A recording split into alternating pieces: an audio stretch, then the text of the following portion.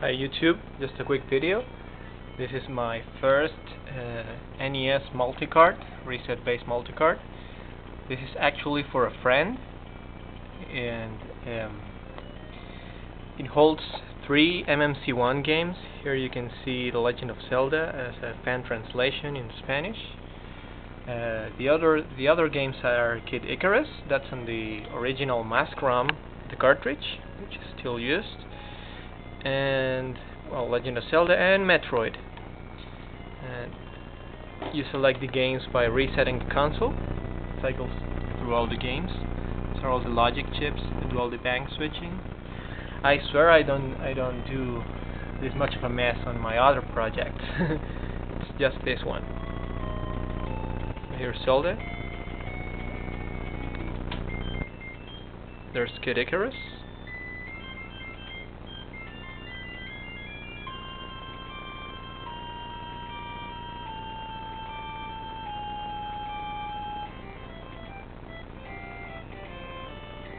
Reset.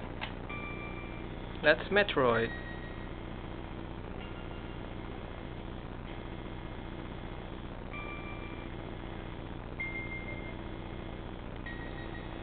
All the games play perfectly.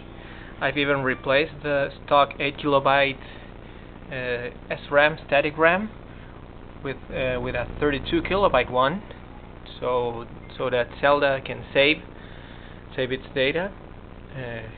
Apart from the other games, so if you play Metroid or Kid Icarus, it won't erase your Zelda save. But I still have yet to add the battery to hold the battery back memory. But it's working. So that's what I wanted to show you. Thanks for watching.